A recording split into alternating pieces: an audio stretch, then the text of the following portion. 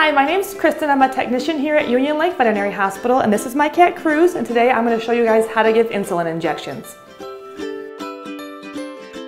The things you're going to need are going to be your bottle of insulin that's prescribed by your veterinarian and the appropriate insulin syringe.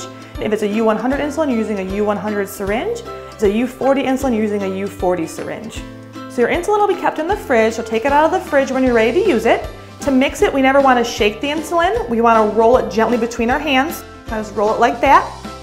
We're then going to take our syringe, take the cap off, and insert it into the bottle here. We're going to draw back past the number of units that you want. So if I wanted 5, I'm going to pull back past the 5 and then push it back up so that we don't get any air bubbles in our syringe. And then we'll take that out, and that's what we're going to give for the injection.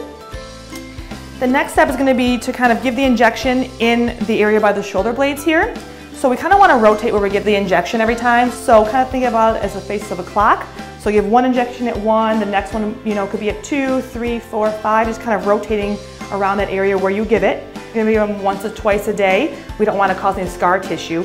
So we're going to kind of tent the skin by the shoulder blades here. We're going to then make a little pocket and just insert our needle and then push the plunger in to inject the insulin. You want to make sure your pet has a full meal prior to giving the insulin injection. If your pet does not eat its full meal, make sure you give your veterinarian a call so they can advise you on what to do with the dose of insulin. If you have any questions or concerns, don't hesitate to give us a call. Thank you guys for watching, and we'll see you next time.